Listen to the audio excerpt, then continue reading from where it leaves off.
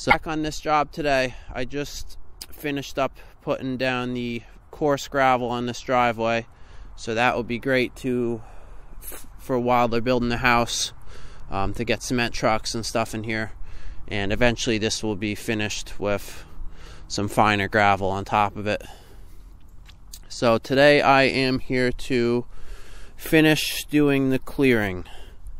So I had already done quite a bit of it, but there's a few more trees in this corner that the customer wants taken down, and you know, a lot of them, you know, there's a bunch of dead ash trees over there too, so those all got to go.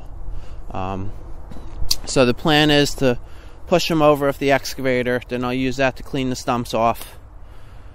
Then all the brush and everything can go in the burn pile right there, and all the decent logs I'll stack up right there.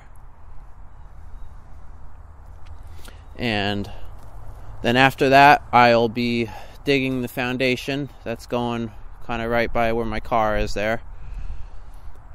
But I really want to get this pile burned soon. But since the way the ground is, so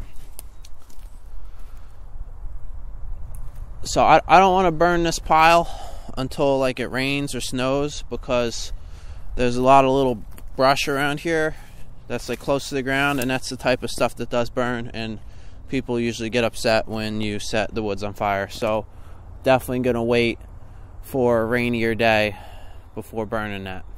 But that would be a fun fire. So all right, so I'll start over here on all these trees.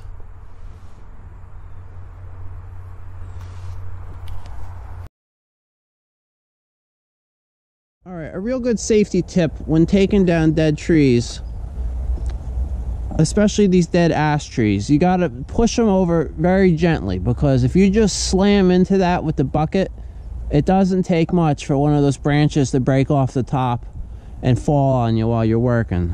Especially on this excavator, I really don't have like rollover protection on that or a strong roof. That roof is just kind of delicate plastic, so you know, just gently push the trees over, and it's fun. And watch it too. You know, a hard hat, you know, it's not a bad idea either, but more important, just watch the top of the tree. Make sure you're not knocking branches down.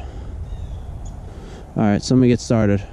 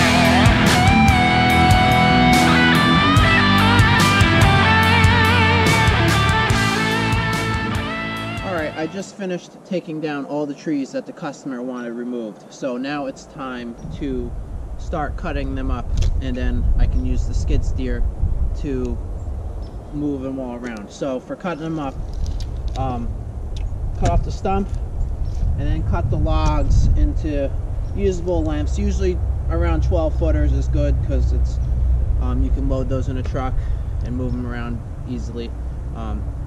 I'll probably separate out all the firewood stuff from all the sawmill stuff. So anything big like this, you know, so this, you cut it here and probably cut it, you know, right about there or here. And this is a good 8-footer for the sawmill. I think this is a black walnut, so that's nice wood. And then all the smaller stuff, just cut it up, and that's firewood. And then all the tops, you just cut them off. You know, usually anything under 4 or 5 inches. You know, when you're doing a big job like this, the point is to get the job cleared, not mess with a ton of firewood. So, you know, working on cutting up all those little branches would take too long. So, all right, so I'll get started.